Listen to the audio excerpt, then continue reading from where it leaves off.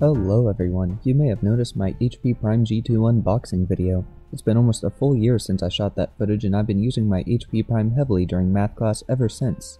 This video summarizes a highly detailed review I wrote, which you can read by visiting hpmuseum.org. Link will be in the description. Some of the questions I'll be covering are: how has it held up during that time? Are the materials weak? Are the specifications up to par with my workload? Does it have the software support to back the internals? How does it compare to similar calculators like the TI Inspire and the Casio ClassPad? Is it good enough to make me switch from my TI 84 Plus CE? For each big topic I cover, I'll be giving it a letter grade from A+ being the best and F being unacceptable. Let's start on the outside and work our way in, starting with the build quality. The HP Prime G2 looks nearly identical to its predecessor, differentiated only by the tiny G2 logo on the back. It's slightly wider than the TI calculators, but a bit shorter too, while staying just as thin as an Inspire CX. How's my calculator held up during the last several months? It still runs like new, as it should. However, it doesn't look like it's only a year old since the back plastic is not very scratch resistant. I've been keeping this calculator in my bag next to my glasses case. The case is like a capsule and has a glossy, smooth finish. That's nothing compared to this zipper pocket I've been keeping my TI 84 Plus CE in for 4 years, and it doesn't look much worse. On the other hand, the HP Prime's metal plate has absolutely no scratches, and I kind of wish the whole calculator had been made out of it. Lastly, fingerprints. They actually weren't an issue in the places I thought they would. The screen and the glossy bar on the slide case wipe off very easily. I did apply a tempered glass screen protector to my calculator, so I don't know if the actual screen is this easy to clean. The place where the fingerprints are difficult to remove is the glossy bar under the screen where the buttons are. They don't come off easy, and it's quite tedious to go in between each button. Overall, I give the HP Prime an A for build quality. It feels durable, and the rubber feet and metal plate are very nice. I kind of wish it was more scratch resistant, but you can keep it scratch free if you store it in a fabric case. Enough about the outside of the calculator, let's get to the best part, the internals. The HP Prime G2 has a 32-bit Cortex/ARM v7 CPU clocked at 528 MHz. For comparison, the Inspire CX2 has a 32-bit ARM9/ARM v5 CPU clocked at 396 MHz, and the TI 84 Plus CE has an abysmal 8-bit EZ80 CPU clocked at only 48 MHz.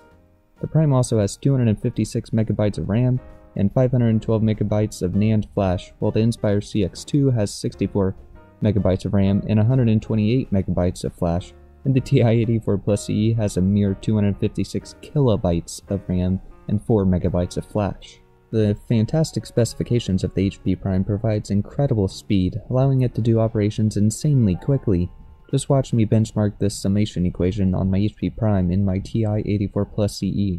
As you can see, the HP Prime was nearly instant, while the CE took 10 seconds to calculate it. This speed, along with its very accurate capacitive multi-touchscreen, allows it to do things like scroll through the intuitive GUI, zoom in and out of your plotted graphs, or rotate 3D shapes without any lag. This makes the HP Prime score an easy A+ for the internals and speed. Unfortunately, what doesn't get an A+ is the screen itself. Let's start with the good things about the screen. The large 3.5 LCD multi-touchscreen is a joy to have on this calculator. It can display millions of colors more than the other calculators, albeit with only acceptable color calibration. Fortunately, unlike many other touchscreen calculators, the HP Prime has a capacitive touchscreen, like the one used in your smartphone, rather than resistive touchscreens. I go into detail why this is important in my written review. Unfortunately, the display's pros end there. It still has the same resolution of 320 by 240 found on the TI 84 Plus CE and the Inspire calculators, and it doesn't have a great dithering effect applied to the text. It also doesn't have a very good viewing angles when you're looking at it like you normally would from a desk. You need to be nearly right above the screen to see it clearly and make out any contrast. This is because for some unknown reason, someone at HP decided to ignore the developers and instead installed every LCD upside down.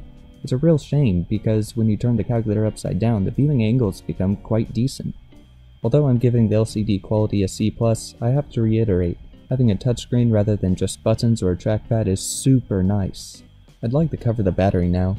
It's by far the biggest rechargeable battery I've seen in any calculator. It comes pre-installed with a 2000 mAh battery that can last you over 24 hours of non-stop use. For comparison, the Inspire and the TI-84 Plus CE come equipped with a 1200 mAh battery and last several hours less. You can even order a slightly bigger 2500 mAh battery to upgrade it since it's compatible with Samsung Galaxy S3 batteries.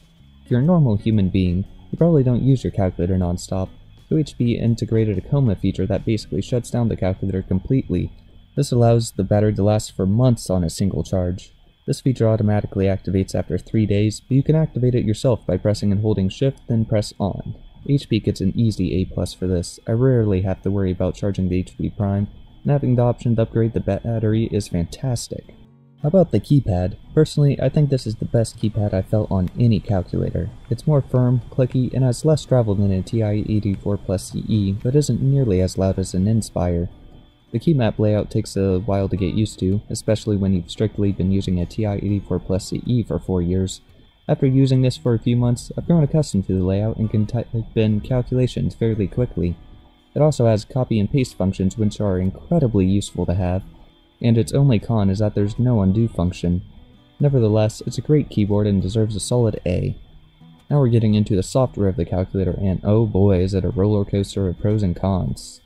I know I bashed the LCD pretty hard, but the software does give it one pro I've not seen on any other calculator: dark mode. That's right, this calculator has a system-wide dark theme. This is super nice for students who stay up late at night. There's even an option to adjust the system color to a light orange, which simulates the night shift feature on your smartphone. Well done, HP, you get an A for night support. Let's focus on the home screen where you do your calculations. 95% of the time it's a fantastic environment. The computer algebra system is perfect for all the calculations I've needed to perform so far in calculus and physics. One issue is the calculator's picky about implied multiplication, an issue not present on the Inspire or the TI-84 Plus CE, and it doesn't always throw accurate or helpful errors when you mess something up. For example, I cannot do 5e to the 4th because the calculator thinks there's an invalid exponent, when in fact, that's not the issue at all. If I do 5 times e to the 4th, it works perfectly fine. The implied multiplication stopped being an issue for me a while ago because I just started using the multiplication symbol all the time.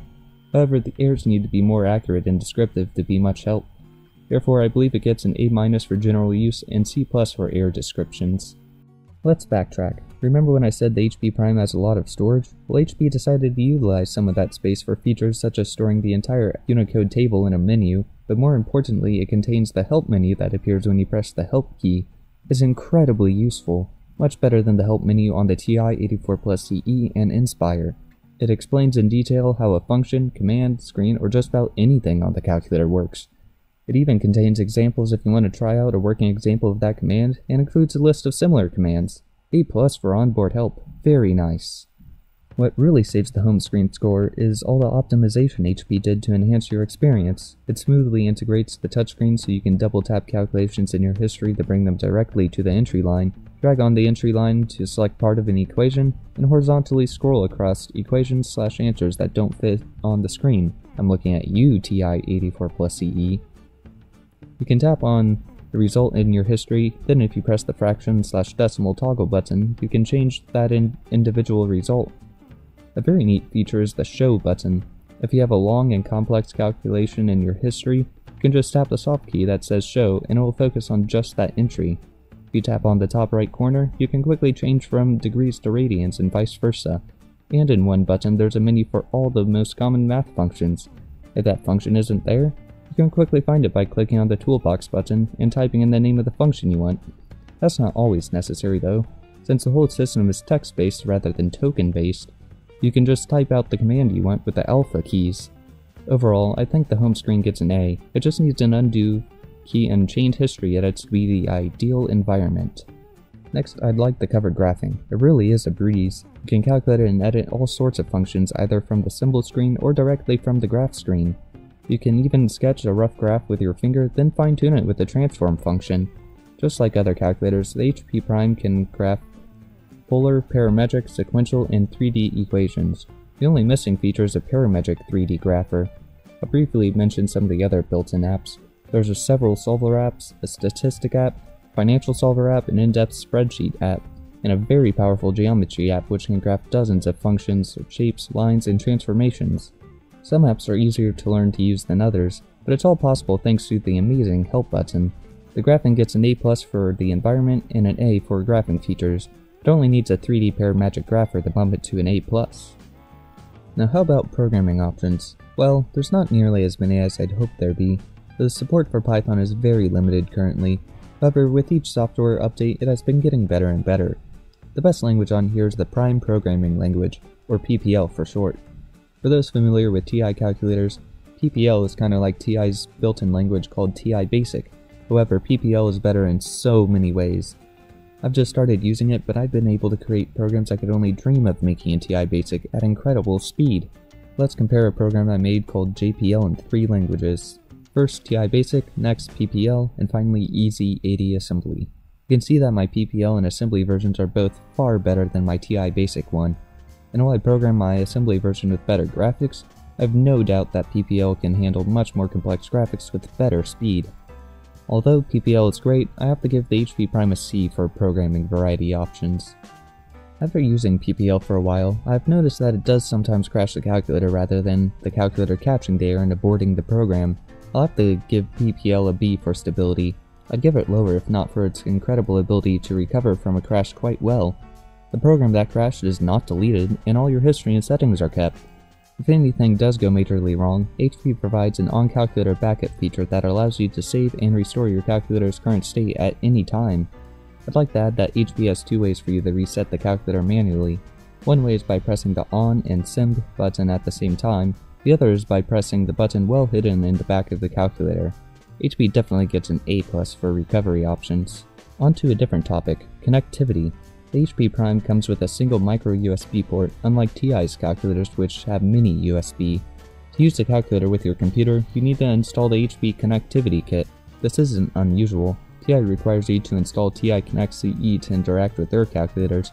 However, it would have been nice if HP had taken after Casio's approach, where the calculator just acts like a mass storage device if you just want to look at the contents. With how simple the user interface is, it's not a big complaint. I go into detail about HP Connect's unique features in my written review. My overall rating for it is an A. I'm sure many of you are waiting for the big catch. Performance normally comes with a huge price, right? In this case, price is not the catch. When I got my HP Prime G2 back in February of 2019, it actually wasn't available for sale in the US yet, but even after importing mine from the Netherlands and paying the shipping cost, the total price is only $10 more than a full-price TI-4 Plus CE and $25 less than a full-price Inspire CX Cast, coming in at $160. Now that it's available in the US, you can get it on Best Buy and other vendors for around $150. Even though that's still expensive, compared to the specs list I provided earlier, it's still much better value than TI calculators. A+ for value. What if you don't want to fork out $150 just to try out the calculator? Well, there's actually an unrestricted emulator that costs about $25 for iOS and $20 for Android, but completely free for Windows and Mac. Compared to TI, who only offers a computer emulator that costs at minimum $85, and Casio, who only provides a computer emulator that costs $25, the HP Prime emulator isn't a bad deal. A+ for first-party emulator support. There's a couple of smaller things I wasn't planning on adding to this review, but they stood out enough that I decided to include them anyways. First, if you buy your HP Prime G2 in Europe, don't expect a charging block to come with your calculator. Although most people already have a compatible charging block, you may need to order your own. Any wall adapter to USB-A that's at least 5 volts and 1 amp will work. Second, the quality of the cables are good, like really good. They're nice and thick, and all come with an electromagnetic interference reducer. Whenever I need to troubleshoot a device through micro USB, these cables have never let me down. Third, I was stunned at how much better the rubber feet on the HP Prime are compared to my TI-84 Plus CE. They are miles better, allowing it to stick to extremely steep surfaces. Lastly, I'd like to cover the internal clock. I'm used to my TI-84 Plus CE's clock, which drifts several minutes in the span of a few hours, and consistently gets reset back to the default time. I'm very happy to report that I've not needed to update my HP Prime's clock since I first set it up nearly a year ago. I didn't realize how much I valued having an accurate clock on the right of my calculator for tests and making sure I don't stay up too late doing homework. Not only is it accurate, if it ever does drift, it automatically syncs itself with your computer's time whenever you connect it. HP Prime's clock is overall fantastic and I've been very pleased with it. A+ for that, HP. In summary, I truly believe the HP Prime G2 is a great calculator with the potential to be the perfect alternative of an Inspire. Not only did it score an A overall, it has unmatched hardware performance and reasonable value.